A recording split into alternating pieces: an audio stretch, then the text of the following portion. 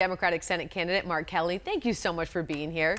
We want to start first with the crowded Democratic field. How do you see this going as we inch closer and closer to 2020 and possibly beating President Donald Trump? Well, you mean the presidential field, right? So yes, 16 months until the election. I mean, that's a long way. The Iowa caucus next year, right? So there's going to be a lot of changes, I think.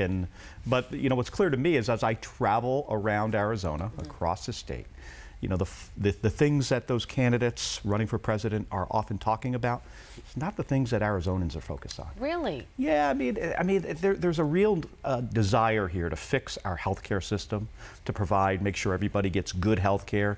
The border is front and center. Some of the issues that you hear presidential candidates talking about, those are down in the weeds, I think, for folks here in Arizona. That said, Mark, short of an endorsement, are there any candidates who have policies that are more in line with yours than others? I am focused on this race running for the United States Senate. I think Arizona needs an independent voice, in the United States Senate. That's so important. And, the way John McCain, represented this state. So I'm not focused on picking out, which candidate is best or worst for me. Sure. That's not a priority. All right, we want to talk about, we're moving on to a different topic. Iran has announced its plan to move closer to developing a nuclear weapon. What action do you think the U.S. should take? Well, so first of all, I served in the Arabian Gulf, 2 deployments. I flew in Operation Desert Storm. My first time over there, we were dealing with a similar situation where they were aggressively pursuing merchant ships going through the Straits of Hormuz. Right. We should not consider this like the situation we had with Iraq or Afghanistan. Iran is a much more capable country.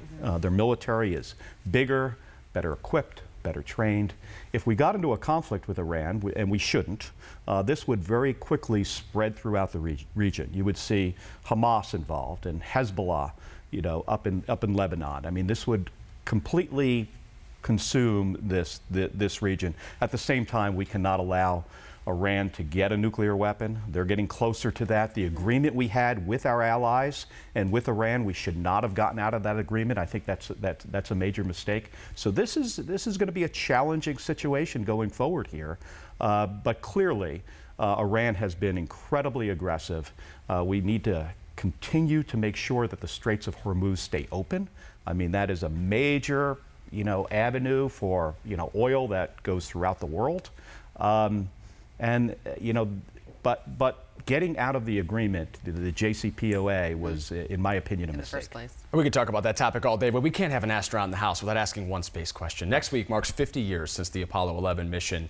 As a former NASA astronaut, what does that achievement mean to you? Well, and also as a former little kid. Yeah, right. I was in kindergarten when... Oh my gosh, do you remember? Can you recall when So this is interesting. So my twin brother, who's also an astronaut, he clearly remembers Apollo 11. And you? My mother says I fell asleep on the floor. So I totally missed it. I do remember the later Apollo flights. Yeah. It was so important to me growing up, and inspired me to go into a career focused on science and math and engineering. So just this last week I was over at the Arizona Science Center meeting with a bunch of little kids to try to keep them motivated. We need more scientists and engineers in this country. Fabulous. It's so important. So I'm trying to get that message out there that space is fun and it's exciting. It's the future. Person that's going to walk on Mars for the very first time. They're alive today. They're probably in some middle school or high school. They might even be a little or in the studio. It could be Kristen. Keough. Kristen, you love forecasting weather. Mark, thank you so much for joining us. Thank you. That was great. Thank Fabulous. you. Great to see you.